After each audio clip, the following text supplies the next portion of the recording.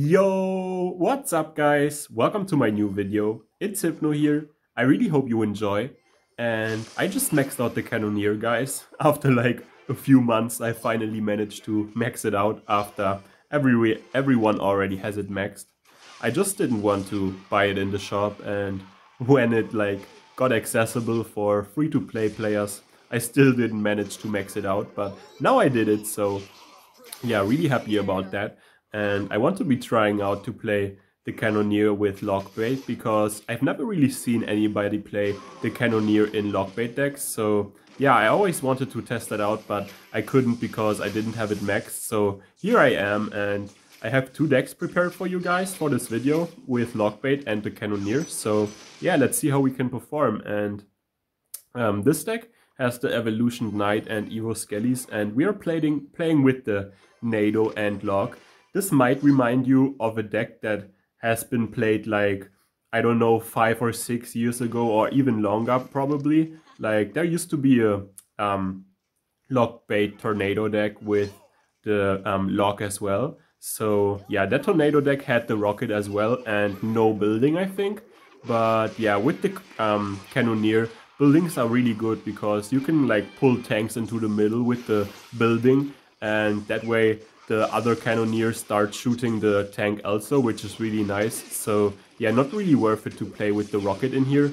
So I'm just gonna let the Loon connect, and then I'm gonna Nado it to my King. I'll also pressure him with the Princess at the bridge. So we get the King Tower activation here, which is nice, and he wastes the Evo Knight onto the left because he has to respawn to my Princess, and now he doesn't have too much of Elixir, so how can he stop the Evo Knight and the barrel, because his tower is already like fully down to the last shot. Like he needs to recharge, but it can't because it's constantly hitting the Evo Knight. By the way guys, Evo Knight is probably the best tank in the game against the new tower, because when you have the Evo Knight crossing the bridge and it has the like shield that it has because it's Evo, then the tower really doesn't do any damage against the Evo Knight even though it's like charged up. So yeah, whenever you have the Evo Knight in cycle, you can always pressure them really well, even if the tower is at like full charge. So really nice to have the Evo Knight.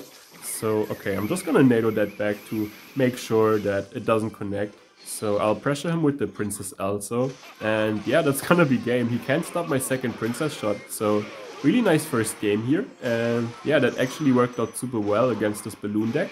Would have been so much harder if we had the Princess Tower. So GG's, and I'll see you guys in the next game.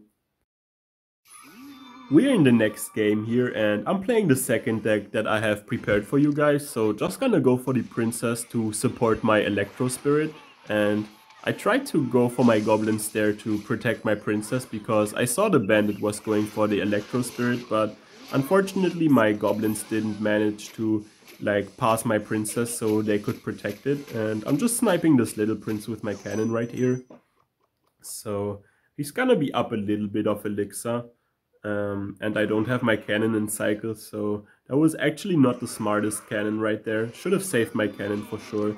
Now I have to go for a Valkyrie low and let the Battle Ram connect, but yeah, this is gonna be a good Valkyrie here. That's gonna clean up everything. The Battle Ram actually pushed my Valkyrie back, so the Ghost got onto tower, like for a swing onto the Valkyrie and my tower. So yeah, that was kind of unlucky that he got that Ghost swing, but kind of deserved after going for a bad cannon like that. So yeah, definitely not gonna be doing that again. So he has the Evo Battle Ram also, right? So we definitely have to be careful of that. And just going for the Princess opposite lane again, because I know I can counter everything he puts against that cheaply. And yeah, I want to get more damage. And in single I can only get damage with Princess at the bridge really, right? Because barrels are not really gonna do anything. I'm actually gonna barrel if I hit 10 here, if he doesn't do anything before me, because I don't want to waste my Valkyrie, and cycling Goblins wouldn't really do anything, and I also need them for defense, and he's probably gonna respawn to this Goblin barrel anyways, right? So yeah, he goes for the Bandit, but we still get one shot onto the tower, so decent Goblin barrel right there. And yeah, we kind of closed the gap. Like we were down a lot of damage, but now it's like even closer than at the start of the game, because he starts with like 1000 HP more, and now he only has 200 HP more. Only 100 HP now even, so we get a really good Evo Valkyrie right there, and I can support this Evo Valkyrie with my Goblin Barrel also, so yeah, the tower is gonna be tanked for from the Valkyrie, so look at that Goblin Barrel. That actually is going in. We got like 500 damage right there. I can go for the Electro Spirit and Valkai, and then I can get really good Evo Skellies onto the Battle Ram because, yeah, it lost its charge because of the Electro Spirit, so really good defense right there. He keeps spamming at the bridge, so I will have to commit something else here, but we're looking good because, yeah, we defended quite well, and that was a horrible ability. I don't know about that, because I can just go for, yeah, my cannon again, because he went for the Battle Ram also, and he's ignoring my princess trying to get damage, but he's not getting any damage, so yeah, this is really nice. Like, if I didn't have the Cannoneer, I probably wouldn't have been able to defend like that, so very good we have the Cannoneer. Like, against the Dagger Dutchess tower, with the princess, if you play the princess, they can just like always ignore everything and go in, because you're gonna have to overspend so much on defense because you have the princess tower. But when you have the Cannoneer, like the Cannoneer kills everything they put, just like their Dagger Dutchess tower kills everything I put. So yeah, the Cannoneer kind of evens the Dagger Dutchess tower out against Logbait if your opponent is playing the Dagger Dutchess tower with beatdown.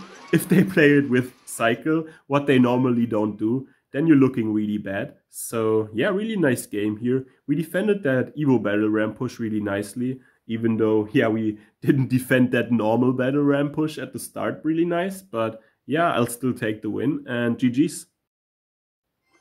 We in the next game against Mercy here, and I'm playing with the Logbait deck that I played in the first game against, so he goes for the Barbs in the back, pretty interesting, just gonna pressure him with the Princess at the bridge, so yeah, he has to respond to that still, because the Barbarians just take way too long to get to my Princess, so the Princess gets so much damage, and he goes really aggressive with the Ram Rider, but I can just activate the King Tower here, right? So yeah, that activates, and I can just lock this, so the Piggy is one shot and the Mother Witch is one shot also from the Cannoneer. So yeah, really good start to the game here, honestly. We got so much damage with the Princess, and we defended really nicely and activated the King Tower, so really good start to the game here. And this guy is not playing the Dagger Duchess Tower, but I'll use this game anyways, because yeah, this video is not only about the new Dagger Duchess tower, it's also about playing Logbait with the Cannoneer, which has never really been successful before by anyone, so yeah, definitely still gonna be using this game, even though he doesn't have the Dagger Duchess tower.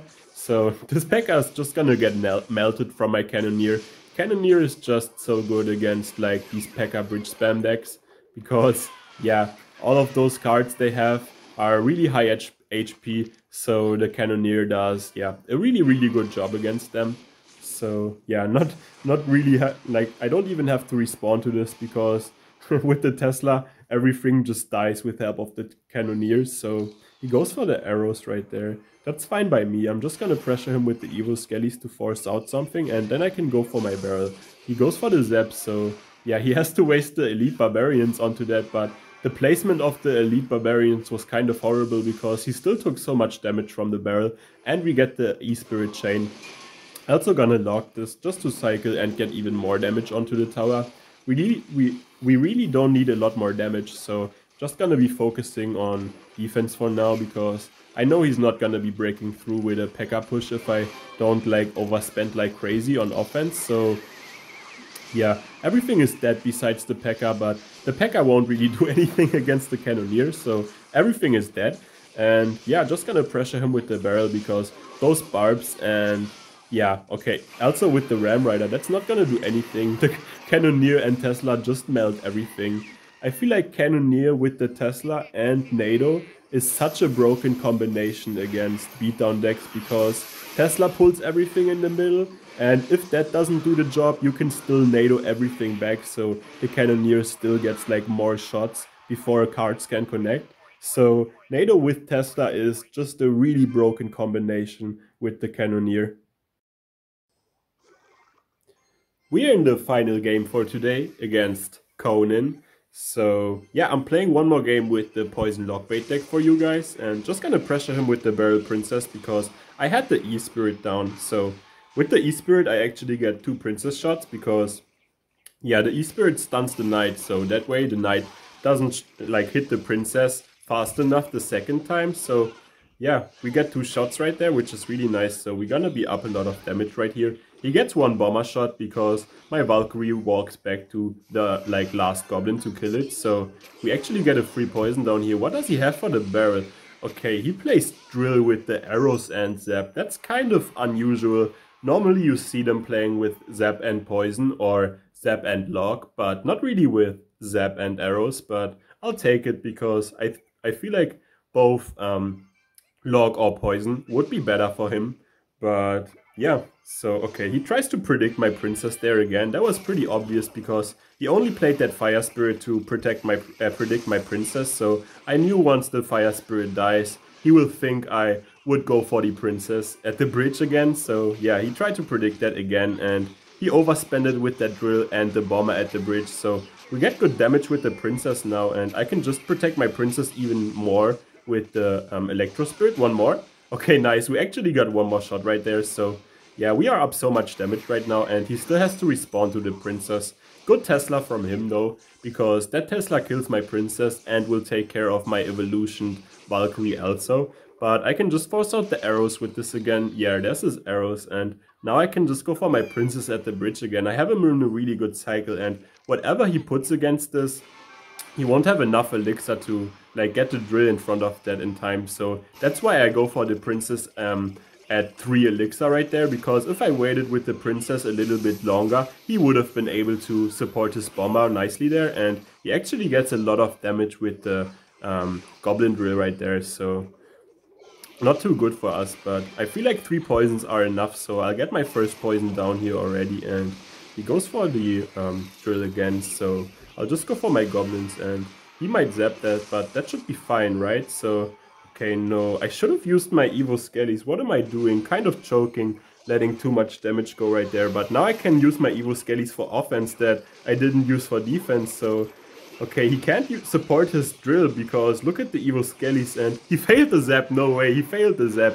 So yeah, that's gonna be game, and I didn't defend the drill properly there, but it's all good because yeah, look at what happened. So GG's, and I hope you guys enjoyed the video. Bye!